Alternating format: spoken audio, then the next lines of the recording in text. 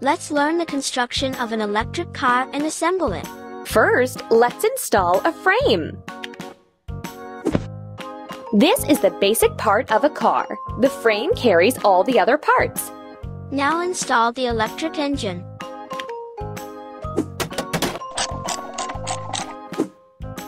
The electric engine turns the wheels, making the electric car move. Install the battery. The battery stores the electricity needed to run the motor. Now let's install the control unit.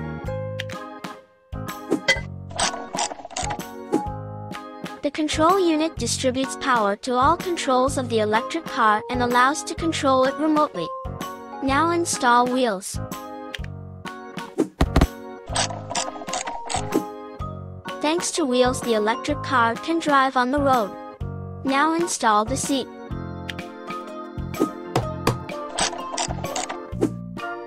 The seat is where the driver of the electric car sits during the ride. Let's install the body.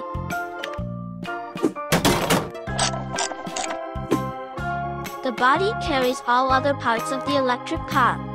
We need to install controls.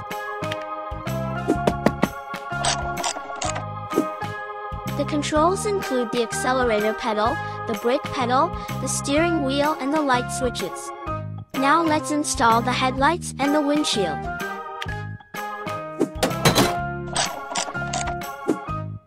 The headlights illuminate the way for the driver in the dark, and the windshield protects the driver from the oncoming wind.